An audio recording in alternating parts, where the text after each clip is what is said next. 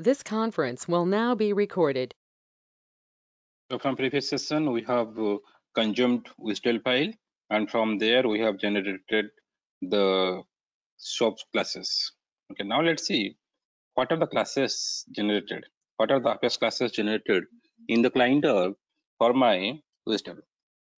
So if you see, there are basically two classes being generated. So if you want to understand the generated classes and the structure, first let's see automatically self was generating two different Apex classes. So how many namespaces you have? Let me show you. If you see here, we have one target namespace, this one. Okay, so like this, how many namespaces you have? For each imported namespaces, two Apex classes will be generated. Now one classes will be for synchronous services and one class will be for asynchronous services. So what is your class name you give? With that, async will be as a prefix and asynchronous classes will generate. If you see from the example, so now let me go to my class. Okay, so here I created SOAP lead manager class. So same time, if you see, I have another class generated which we call async SOAP lead manager. Let me open both these classes and explain what it means. So one class we use for our synchronous services and one classes will be used for asynchronous services. So now let me explain the SOAP synchronous services class what we created, SOAP lead manager. So let me see what is this class. If I open this class now, I'm going to open this SOAP lead manager. Let me explain the what kind of thing on this class is. So now I'm comparing this class with the provided WSDL file. Then I'll understand how my WSDL file got changed or got generated to my Apex class. Okay. So this is my WSDL file what we had. From this we generated two classes. So there are many wrapper classes. You can see log info, debug info, element came. So finally, if you just scroll down in the end, you see which class name you have given. You have given the class name as SOAP lead manager. Okay. So you see there is a class name lead manager. Inside this, I have a class lead manager. So how this class came? If you go to your WSDL file, you see for the port, you have name lead manager.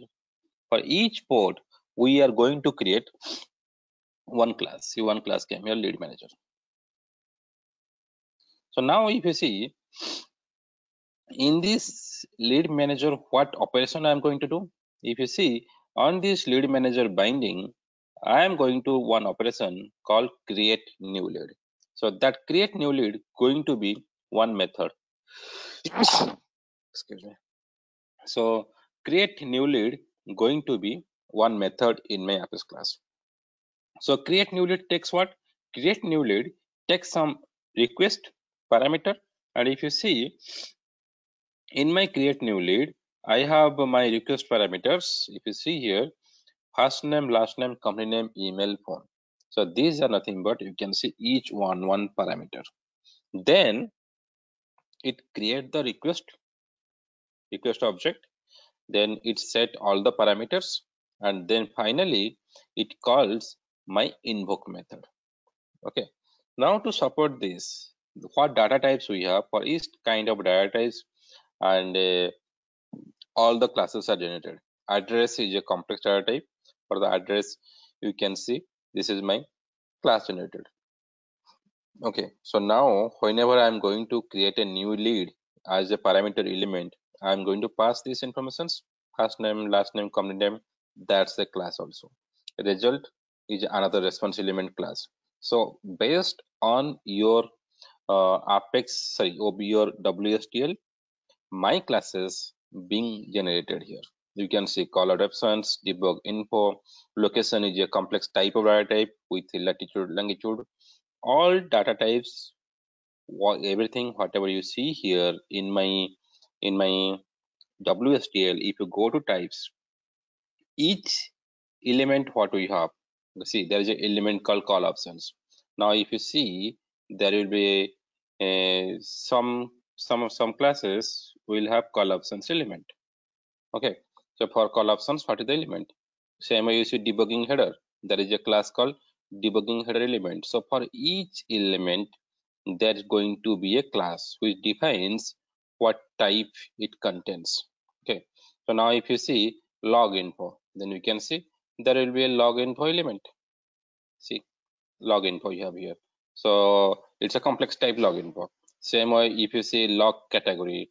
Okay, so log info having category and everything defined one by one. Debugging info element. Same way you can say session header element, everything. Now, when I have this class, sorry, this WSDL file, in the WSDL file, I have my location. And if you see this location, nothing but goes to my endpoint. You can see here endpoint defined. What is the endpoint? And you can see there is some property came as client certificate name, client certificate password, okay, input header, output header, and you can see something called session header. We are going to use all these things. So this is nothing but when I want to make an authenticated call, I can use certificates or I can use session informations to make a call. That part to see, you can see here.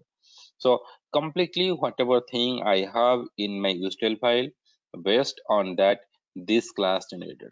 And whenever I want to invoke, simply I have to invoke this method. This method is responsible to send my request to my endpoint. You can see the request I'm building here, and then final, this call will go to my endpoint defined to invoke this method. We'll see that in next session how I'm going to invoke. So in same way, if you see, I have one more class automatically generated which is called async soap lead manager. So what is the class name we have given? Same way, one more class will come with async as prefix. So this is going to be used for the asynchronous call. So here if you see, usually it's always remember, when you import you still Salesforce automatically generate two Apex classes for each namespace in the WSDL. Okay, so one will be for synchronous services, one will be asynchronous. And when asynchronous means it starts with the async, automatically class name will be there. Okay, so now the here we have basically two kind of invoke services will be there which help us to invoke any call asynchronously to my server. So if you want to make any call asynchronously to the server, then what I can do, I can use, there is two mechanism, one called end invoke and one called begin invoke. These are automatically generated. Okay, so simply if you want to call, I can call this method continuous method begin create new lead. Then we can set what parameter I want. Okay, with the continuation first name, last name, lead company name, I can set it up, and asynchronously my endpoint will be invoked or my sub services will be invoked from here. If you want your sub service to be invoked asynchronously, then simply you can use this class. Okay, so the public service method what we have contains, if you see, compared to both these classes, this is my public service method, create new lead. Here I have parameter, first name, last name, and everything what I defined in my WSDL file. But when you go to async, with that we'll get an additional parameter in that invocation, which is nothing but continuation. Okay, so this continuation makes like the first parameter, which makes us to make the asynchronous call for my sub services from here. Okay, so these web services operations will be invoked asynchronously, and the response what we want, the responses will get by calling from the get value. If you want to get the response from the service, asynchronous in the sense you just invoke the call and forget it, you continue other work. You are not going to wait to get the response. But when you then once you are ready to receive the response, or once you want the response to be accepted by you, then you can call this get value method. Okay, so we can invoke API call starting with my begin invoke method. then we can when you call the get response, that will call finally to my end invoke. Okay, so then we'll get the response. This is two calls for the asynchronous if you want to get response. Here also we define the endpoint. We define my service methods with begin create new lead with parameters, and we can invoke. We'll see both how it's going to work, how both we are handling in the upcoming sessions. So to understand, whenever your Apex classes being generated from WSDL, always remember there are two classes will be there, one for synchronous services, one for asynchronous services. So synchronous services in the sense you invoke the service, wait to get the response. Asynchronous in the sense you invoke the service, don't wait, let processing happen in that server side. You continue other activities. Okay, then you can make a call, then you can get the response if you want. So for this kind of asynchronous, we have another classes generated, which nothing but async prefix with async. Then there is we have one call begin create new lead, your service method what you have.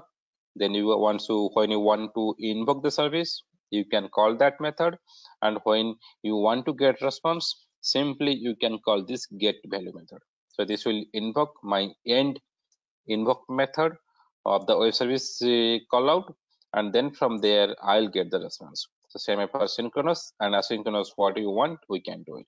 So now finally, we got what are the classes need to be generated for my lead manager class, where I have created these two classes. Now next I will see how I am going to integrate from my system to the server.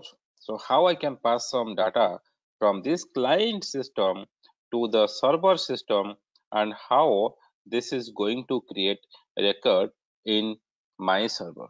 We'll see. I'll invoke from the client. So what we did till now, generated my Apex class. My Apex class are ready. Now we have to invoke it. So we'll see how I'm going to invoke my Apex web services from client to server in the next session. Thank you. Stay tuned for next session.